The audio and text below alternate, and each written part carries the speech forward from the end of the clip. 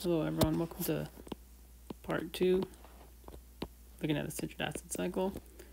So we're just going to start with our overview that we looked at in our last lecture. So again, we can have carbs, fatty acids, or amino acids become acetyl-CoA entering the citric acid cycle. And remember that we produce 3 NADH into 1 FDH. This forms ATP in the electron transfer chain, which we'll talk about next. We have 2 CO2s produced, and we have 1 GDP. So as I said, per cycle, so remember this kind of occurs per pyruvate. So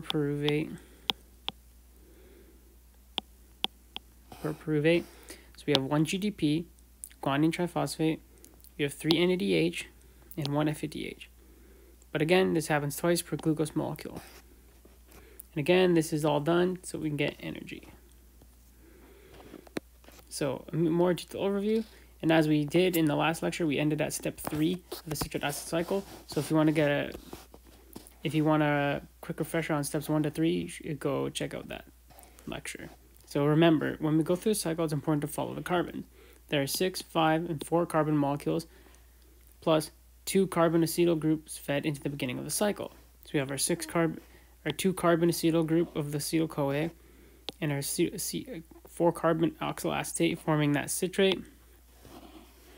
And then again, we lose carbon here when we go to alpha ketoglutarate, and we lose another carbon going from alpha ketoglutarate to succinate. So these are really important to remember. So the molecules with 6 carbons include citrate and isocitrate. The ones with 5 carbons are alpha ketoglutarate. 4 carbons include succinate, fumarate, malate, and oxyl acetate. And the 2 carbon molecule includes is the acetyl group on acetyl-CoA. So we looked at this before. This is the fully detailed view. So this is a good one if you want to redraw it and it takes your time to go through. I recommend drawing this out a few times and really focusing on when these happen. And then again, we have 1 GDP produced and 2 CO2. And then here we get our FADH and our 3 NADHs from here. So now moving back into the steps. So now we have step 4 where we go from isocitrate to alpha ketoglutarate. So we have isocitrate and we have an NAD+, and our products are alpha ketoglutarate, NADH, as well as CO2. So again, this is dehydrogenation and decarboxylation, and this is called isocitrate dehydrogenase, the enzyme. And as we said many times, the enzymes get named after dehydrogenation before other types of reactions. So the oxidation of isocitrate generates NADH through the dehydrogenase enzyme. Decarboxylation of isocitrate causes the loss of CO2 and through the loss of carboxylic acid functional group. And again, biochemical process, dehydrogenation will take precedence. Step 5. So step 5, we have alpha ketoglutarate to succinyl-CoA.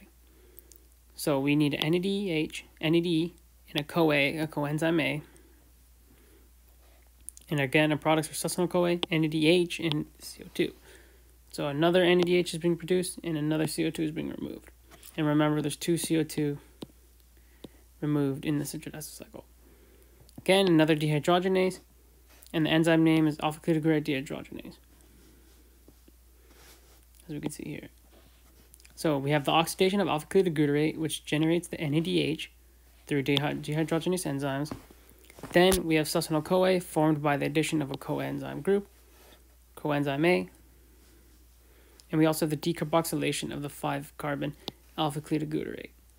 So we go from 5 carbon to 4 carbon. 1, 2, 3, 4. Again, this CoA doesn't count the carbons, because as we talked about, this is a 21 carbon, but yeah, that's not included in the count. So then we go for step 6, we go succinyl-CoA to succinate, where we need a GTP and an inorganic phosphate, and the products include the CoA, so the CoA is cleaved again, and we produce a GTP, which is guanine triphosphate. This involves breaking the C bond through a lyase, and as well as substrate level phosphorylation. We need a lyase, and we have the name is succinyl-CoA synthetase. So again, we need that GTP and inorganic phosphate to go in the reaction, producing our GTP, which is essentially equivalent to ATP. And then we have our coenzyme A removed from succinyl, and we form succinate. And again, it's 4 carbon.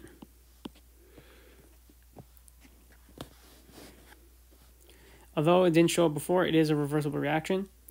So the generation of GTP occurs through substrate level phosphorylation, and succinyl-CoA is converted into the succinate through the release of the enzyme coenzyme A by succinyl-CoA synthetase, which is our enzyme. And the cleavage of coenzyme A releases energy, which is harnessed as GTP.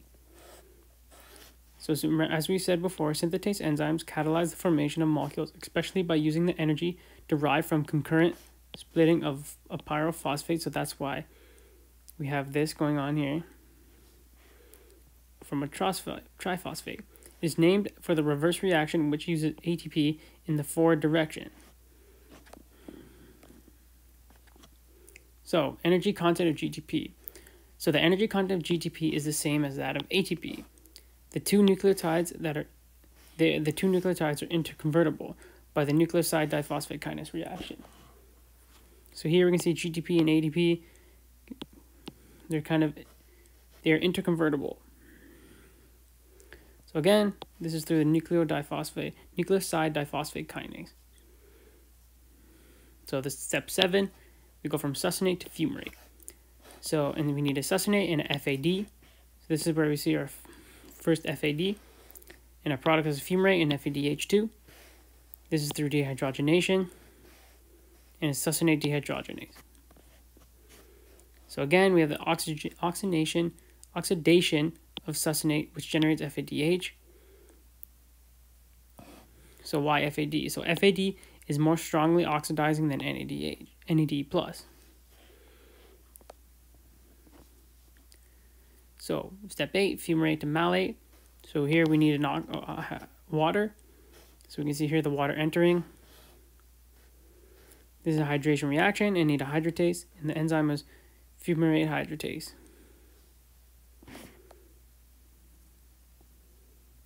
Or fumarase, at least in this case. That's the actual enzyme name, sorry. So another name for fumarase, as we said, is fumarase hydratase. That's our enzyme. So that's specific to this reaction. So step 9 is malate to oxaloacetate. So again, we have another NAD and another NADH being produced. Another dehydrogenation reaction through the enzyme malate dehydrogenase. Again, the oxidation of malate generates another NADH. Note that this is the same reaction as occurs in the malate aspartate shuttle that carries electrons into the mitochondria from NADH. And we'll get to that later. And again, the enzyme is malate dehydrogenase.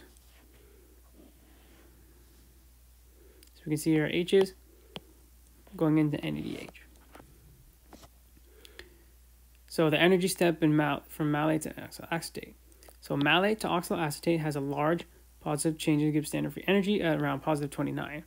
This reaction occurs because oxaloacetate and acetyl-CoA form citrate, which has a large negative free energy and pulls the reaction over. So this essentially the very large negativity of this reaction aids this reaction in happening. And this is the next step from here, from oxaloacetate when acetyl-CoA comes in, forming citrate.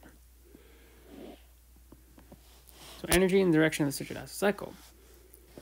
The citric acid cycle involves 3 strongly exergonic reactions. So the first is oxaloacetate and acetyl-CoA forming citrate. So here you see the large negative free energy. This is step 1. Next is isocitrate to alpha-ketoglutarate, which is negative 20, which is step 4. And third, we have alpha-ketoglutarate to succinyl-CoA, which is step 5 at negative 33. And remember, this step drags the other step forward. So this one strongly endergonic reaction, which is malate to oxaloacetate, which is step 9, at positive 20. The overall Gibbs standard free energy of the cycle is negative at around negative 40. The cycle operates only in one direction. So we know the cycle goes like that, in the one direction, always ending in that oxaloacetate. So ATP yield so far. So don't forget that one glucose molecule equals 2 pyruvates, which equals 2 acetyl-CoAs. So the total net yield of energy so far is 4 high-energy phosphate molecules, 2 ATPs from glycolysis. So when we go down, we have our 2 ATPs, and then the citric acid cycle, which occurs twice, where we get 2 GTP. But this energy yield is important when we get to these molecules. So we also have NADH and FADH oxidation. So 2 NADH or FADH in the mitochondria, depending on the shuttle used from glycolysis. And we also have 6 NADH, 2 FADH from the citric acid cycle because it occurs twice. So remember, it's times 2. And 2 NADH from acetyl-CoA formation. And again, these will be all used in the electron transport chain to produce ATP. So summary of the reaction types. So there's 4 oxidation reactions, but also pyruvate dehydrogenase reaction, but not technically a citric acid cycle. Again, these oxidation reactions are to form electron carriers. So again, we have isocitrate to alpha-ketoglutarate, alpha-ketoglutarate to succinyl-CoA. So these are getting our NADHs and our 1 FADH. So that's what these reactions are doing. We have succinyl fumarate and then malatoxacetate. These all involve dehydrogenase enzymes.